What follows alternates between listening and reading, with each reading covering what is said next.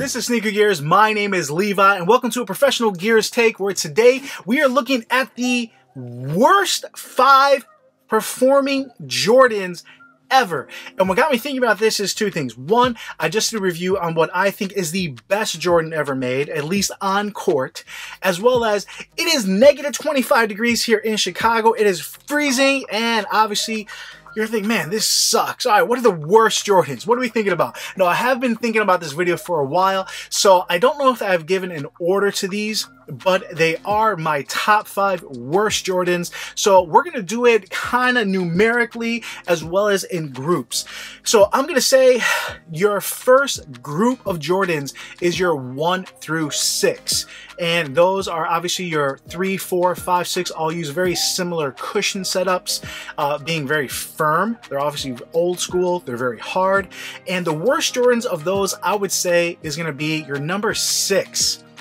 I love the way it looks. It's a classic. It has a lot going for it. But if you guys try playing with those on court, they are super hard. I think harder than the rest, even when you break them in. I think the 5 was more comfortable. The 4 was more comfortable. So was the 3. The 6 was just not that nice. And again, I like it, but not for on court and not for performance. It's heavy, it's clunky, and it's hard. So that's not number 5. That's just 1 through 6. What is the worst? All right, so the next group of Jordans is really your 7, 8, 9. And the reason for that is, if we look at the 10, that's legit. It's a good performer. It was the first time they used polyurethane and not just the EVA or whatever it is, but I know they switched to foam setups. 10, 11, 12, I think all the way through 16 are actually very legit shoes, so I can't really knock those at all. So 7 through 9, what are the worst Jordans? And I'm gonna say 9. 9 is really uncomfortable, and I've talked to other Jordan heads, I've talked to other sneaker heads. 9 has a nice fitting upper, and you could say it's comfortable from the fit, has the fast fit system, they lace up, but the materials overall on most of the shoes is subpar.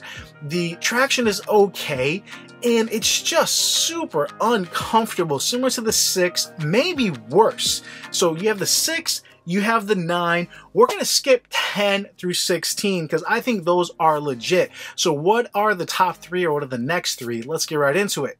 All right, so after the Jordan 14 and maybe the 15, because Tinker did do the 15, he was supposed to wear it, but obviously he left. You have the Jordan 17, 18, which are ones he played in. So this is when he came back and went on the Wizards. And of those, 19 is possibly one he would have played in, and I think that one's really nice, but obviously he went and retired again. So of those 3, 17, 18, and 19, where these are Jordans that he played in, would have played in, the 17 is pretty bad, guys. Now, the 18 used a full-length zoom and was super plush. You can tell this was 40-year-old Jordan because they are really comfortable. And the same thing goes for the Jordan 19, except they upped the support and stability on that with also having a super comfortable shoe. The Jordan 17, they put a ton of stability into that shoe. It used an encapsulated heel air unit with a giant plastic shank. I'm sure it's really stable, and it really quite is, but it was firm. The cushion setup was okay. They tried to go the way of the 16, where you could use it casually and on court, but that shroud that you can put on top of it was really hard to get off and on, which just made it a pain.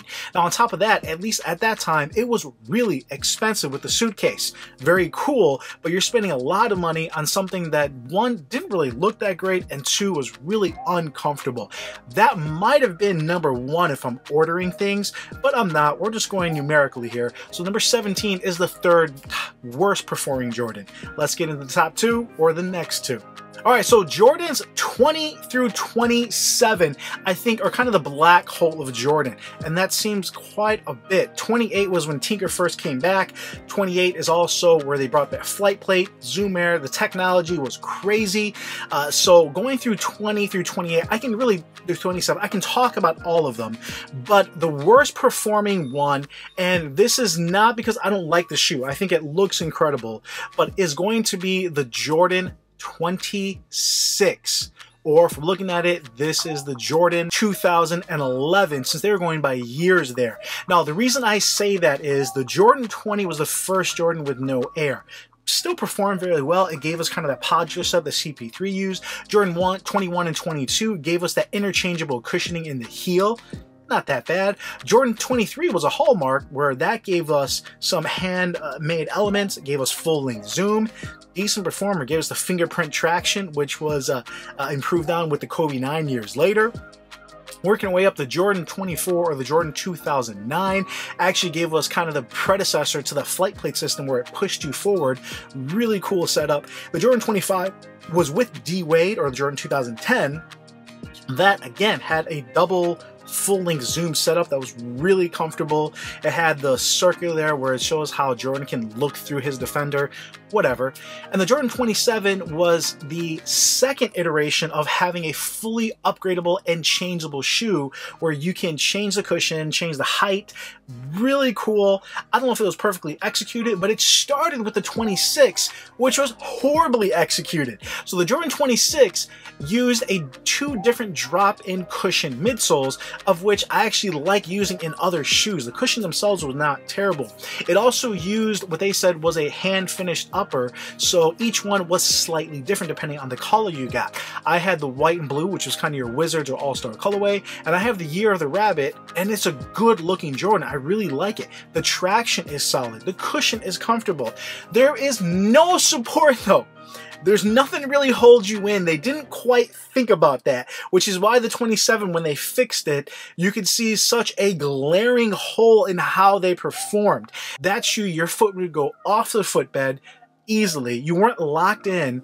It was kind of a bad performing Jordan. Again, I don't know where I would rank it as far as 1 through 5 because the lockdown and the fit are so much better on, say, something like the Jordan 9, but the cushion and the traction on it was solid, but there was no support, no lockdown. The Jordan 26 is kind of a really bad version of performing Jordans, even out of that gambit of 20 through 27.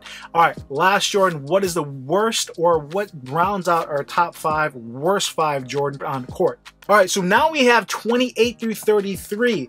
I think 28, 29, and 30 were all great performers. 30 was a letdown only because essentially it was a 29.5. You guys can agree with me or not on that. So didn't make it a bad performer, but obviously wasn't a great Jordan, but I'm not going to knock it on court. Jordan 31, I think, was a renaissance where they rebranded it. It really gave us full-length zoom, had a lot of good things going for it. Traction wasn't the best, but you can't really knock it for just that. Jordan 32 was, up until this point, one of my favorite Jordans. Well, the 28 was as well for on court. So that leaves us with this year's Jordan 33, rounding out our worst performing Jordans of all time. Now, where does it rank? Again, I'm not going to name that like, hey, this is the 5, this is 4. And I say this because just like all 5 Jordans that are really bad, they do things that are really good as well. The 17 had terrible cushion, but really good support. The 9, again, awful cushion, but the fit is amazing. And you can kind of go back and forth on all of them with that. The Jordan 33 has amazing traction, amazing support, but for me, it's just a heavy, clunky, overly engineered Jordan that didn't really fit a lot of people the way the mechanism lacing structure is. If you have a wide foot or a high instep or anything other than a perfect foot, it just doesn't really work for you. And on top of that, you don't really feel the cushion. It throws me back to what the Jordan 9 and the 17 were, where maybe there's not bad shoe overall, but when you're looking at Jordans overall, it really does take a huge step backwards, where the Jordan 33 is definitely a letdown from what it was with the 32, 31, and that whole segment right there. So the 5 worst performing Jordans, you have your 6, your 9, your 17, your 26 or 2011, and your 33, all of which have glaring holes in performance in one aspect or another. I'm not going to talk about off-court, I'm not going to talk about significance, styling, just performance-wise. Really, all of them are let down in multiple areas. I'd love to see your list. Everyone tries to give your favorite, what's your top 3, and there's so many elements of a Jordan as far as memories, history. So if we break it down by just performance, what are your worst 5? What do you think are the worst Jordans you've ever actually played in? Since nowadays, a lot of Jordan shoes people think of as casual or lifestyle. They're not even used on court, and that's a different conversation. notification. But those are my 5. Let me know if you agree or disagree. If you like the video, give it a thumbs up. It is freezing here in Chicago, so help me out, guys. Send me your best wishes. Keep us in prayer. I hope everyone in Chicago stays warm today. Really appreciate everyone who watches this video. Subscribe down below. Follow me on Instagram, Twitter, all that blah, blah, blah, blah. Really appreciate you guys, and I'll come at you later.